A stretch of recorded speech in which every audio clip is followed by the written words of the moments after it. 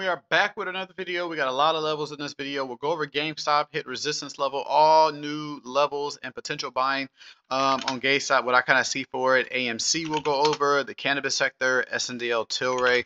We'll also go over Tesla stock as well to see what's going on with that one.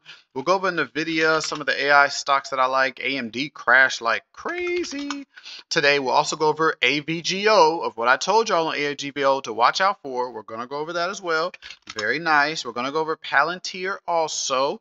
Gold, oil. We'll go over Bitcoin and the crypto stocks. I was going to make a longer video, but I'll keep this one probably short, at least 15 minutes or under. Yeah, so we'll keep it short. Tomorrow I'll probably make a bigger video, just running out of time. So smash the like button, subscribe if you're new. Thank you guys for being here. Let's get straight into it. So Palantir is pretty much stalled at this high area. I am looking for it to pass through 30 all the way up to about 34 on the higher side. As long as it continues this run and doesn't really break support right around that $28.15. That's the main thing I'm watching. If you look at it, it just really hasn't gone up, but it really hasn't broke that support. Every time it goes below it, it goes right back up to it. Below, up, below, up. So it is, support is holding price right now. You just want to be careful because it could have a big drop off that support level, or it's going to continue back up. We just don't want to get caught in the drop. So that's what I'm kind of looking out for on Palantir. SoFi stock is booming a little bit too much. It hit my support level literally perfect at $7.60. I hope you guys saw that. Look, support hit here, boop, support hit here, boop, A1 level. That's why you never miss a video. Get the video 100 likes within 5 hours. That's all I ask. Smash that like button. It'll take you 1 second. It's right there in front of you. Just do it. So SoFi stock hits the level perfect. Resistance trying to break above that. SoFi stock, like I told y'all, it had to break above 720. Once it did that, I believe it was going to push up, and that's what it's been doing ever since. Now I'm just looking for a play. Remember, I don't want a free trade, so it's still the same levels. I'll leave it on here for now. I'm just trying to wait for a play. I won't be chasing price, so I would need some type of pull down to really try to get in on that one. We can go over Chewy. Chewy stalled, hit a resistance level today at 27.50, and we had some pull down. So see what it does. If it breaks that resistance level, it'll probably push up more to around $30-ish. But if it doesn't, it might just want to stay in this range right here and kind of just trade sideways in this range between support at 24.30 and resistance at 27.75. So if you're looking to play it, watch those major two levels. It'll kind of let you know what it wants to do. Again, not this financial advice, not all this educational purpose only. Don't trade things you see in this video. You will lose money by listening. So DJT, Trump media, pulled down all the hype, right, after all the shooting stuff, and then it came down. So just be careful of this one. It literally dropped within 2 days. This is why you never want to chase price. You just want to wait for better pricing. About 21% in 2-3 days. So just be careful of that. I don't see any clear levels on it, and I don't see a play on it per se. We'll go over it every video to see if there's something, but for now, I don't see anything, okay? AMC stock, still stuck. It tried to break resistance today above 550. It tried. It went up and came right back down, and then it stopped that resistance level. So AMC hasn't broken out of these supports and resistance for a while, okay? About almost 2 weeks now. You need one of those to break to let us know where AMC wants to go. Point blank, period. GameStop pushed up. Remember I told y'all I want a red day, right? If I am looking to play GameStop, I want a red day, and I don't want to play it while it's already booming. I'd rather get it when it comes down so you can get a bigger profit and you can get price lower. So it made a high of about $29. Where did I put resistance? $30 was resistance on GameStop. Look at the high. The high would be right here. The high was $29.79, 21 cents away from that resistance area, and it pulled GameStop down. And it's pulling it down back to the support, and it closed right at that support area. So what I'm going to do is, levels are the same. And I want to see if we can pull down maybe to around 27-ish. I wouldn't mind getting some shares of it right here. And then say I got it like around 27. If it broke 26, I'd probably just cut it, lose like 4%, or try to hold it to come back above and break that resistance level and maybe go to about 32, which is about an 18%. So almost a 5-to-1 risk reward, which isn't bad. That's how I'm probably looking to play GameStop. If we can get some pull down and maybe around 27 I can get in shares, I'll play it like that. So we'll see how it kind of moves tomorrow to see if I get in or not, but that's what I see for GameStop. I don't believe it's going to push up until it breaks that resistance level at 30. Then after it does that, I believe you can get to like 32. No big price jumps yet. we're really not seeing like movements like this when it was pretty much easier to play GameStop. We kind of just been a little laggy, soft up, nothing crazy going on right now on GameStop. Let's go over Tesla. So Tesla's starting to break down a little bit. It's about 248. It is breaking that support. So even though it's breaking it, it's testing it also. Like it just stays here.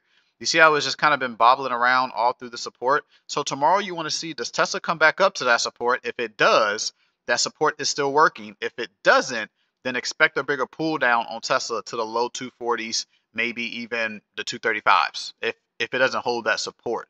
So you could put level down here. That could be a green level. If it doesn't test that support, it's probably going to end up down here tomorrow. And if it's down here tomorrow, it's probably going to continue going down to the low 220s, to the lower side. So it seems like it wants to start breaking down. So we got to be patient on it. That's why I say in this area is really not the time to be trying to play swing calls and so forth. You want to know if it's going to really boost back up, which it has to break that resistance level at 267. Or is it going to continue this first drop and this was just a normal retracement? Remember, I drew it out for you in one of the Tesla videos. It's going to pull down and it's going to go up to resistance. It's either going to break resistance and come back down, find support. That's when I'm looking to get in on swing calls, or it's going to hit resistance and it's going to fall down. Remember, I gave you all those two scenarios. That's exactly what's happening right now on Tesla stock. And it seems like that scenario of it continuing down is about to happen. So just be careful of that. That's how I'm looking at Tesla shorter term. Long-term buys, not just yet. I want to see what happens out of this range and see if it's going to pull down more or not. Okay. Nvidia broke support. Remember what I told you yesterday? If it breaks support around 121, I'm looking for Nvidia stock to go around 118s, 117s in that lower range. Remember I said that. I'm looking for it to go down. It broke support, went down. It's about to hit my target price of about 116. Support on Nvidia stock is all the way down here at about 111.10. So you basically move it down about $10. That is a new support on Nvidia stock. Remember I told y'all I believe Nvidia stock's going down here when it was all the way up here. So all we got to do is move it. That's why I believe Nvidia stock is going down. I still think it has more downside to go. So I didn't scalp Nvidia. We scalped other stocks. I'll show you here. We scalped actually Google put options. But I told people you could look at Nvidia. You could look at SPY to the downside. I called out a lot of plays also. Even though I don't play them all, I still call out what might be optimal for the day. But you can see you got 20% gains in literally like 5 minutes. Just make sure you join the team. The team will be closing on August 7th. It'll be closed for about a week and a half to 2 weeks. And then when I open it back up, the prices will be a little bit higher than they are now. Okay. So you got lifetime memberships, elite monthly, elite year, afterpays available for elite year and lifetime memberships. And then you got personal training if you want me to teach you personally, entries, exits, supports, resistance, strategic. You can join that. You can also use Afterpay to pay that monthly, and then the free long term. We're about to start that soon. Just waiting for people to get up in there. And then will.770gmail.com. Make sure you email if you have any questions. Okay. So that's Nvidia. Let's go to AMD. AMD pulled down like crazy. I almost played a shares on AMD somewhere in here, but we just waited and it actually dropped more. So AMD is in a very particular spot right here, and it is a major resistance level right about 159.50. I mean, support level. You really don't want that to break. If that breaks, AMD's crashing right now, right? It is pulling down like crazy, which is actually good because if we can get AMD to like the 140s, the 130s, that's not a bad long-term buy I would like to do on AMD, because what you want on AMD is you want a measured move. The last time it dropped was about 66%. If you can get it below like 50% from the highs, that's not a bad time to kind of start long-term shares. And that 50% is taking us all the way to about 110s. So is it going to get down there? We don't know. It just looks very bearish of what it's doing now. So watch that support around 159.50. I think we might see AMD stock probably below 140 to the 130s. Look at how it's looking now. Okay, so that's what I'm going to say where it's going. I'm going to say it's going to about 140 right now. Just looking how price is. So it's not really much to do with it. I probably scalp it. But other than that, no long plays or anything like that. AVGO, like I told y'all, wait. Let the split happen. And we're probably going to get some type of pull down off this split. And it even looked like it wanted to go down here. What did you get today? Big drop on AVGO. Right, so let it drop. Nothing says the drop is done yet. Let it drop for now. There's no support. There's no resistance levels right now, AVGO. I'm just letting it drop, and I want to see when does it build support. That is what I want to buy. when it builds support. That's the main thing I'm watching right now. Okay, I don't have the clear support level just yet, so I won't write anything, but we're waiting right now. I'm patient on it. It's doing as expected, so that's good. The SP 500, major thing you want to be watching SP 500 to know if the bigger crash is coming. Make sure you watch the video before this one. The video before this one, I let y'all know. It should pop up right up here. I let y'all know what I'm looking out for SPY, everything, and it helps with the market and direction of the market as well. So make sure you watch that video right before this one. Let's go over gold, man. So gold, told y'all it would push up. It just brought down. Remember I told y'all where support was, 1885. This is Barack gold, by the way. And where did you see it drop to? Went up, dropped down, right at that support area. So watch that support tomorrow. If it holds that support on gold, that might be an opportunity for me to get in to play gold back to the higher side and reach gold all the way up here around 21, that extra push. Remember what I told you, and I even wrote it out yesterday. We want that push up. We want the pull down to the support. And if support holds, we want that push up to the secondary run.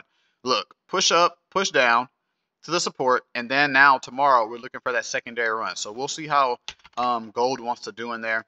Oil, a nice little push, trying to test resistance. It has to break it. It tested it many times before and it never broke. So it has to break that 6320. Seems like it wants to, but last time it seemed like it wanted to. It just dropped right back down. So just be careful of that. But once it starts breaking, then I can see a nice oil reversal, trading oil back up to like 67, 68 on the higher side, options and swings and so forth. So kind of watch out for that.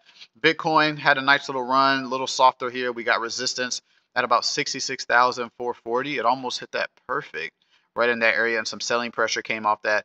If we break back above like 65,400, we're probably going to be going to around the 68-ish on the higher side. So just kind of watch it. Support level's the same for now. That's kind of where I'm looking to build another position on Bitcoin.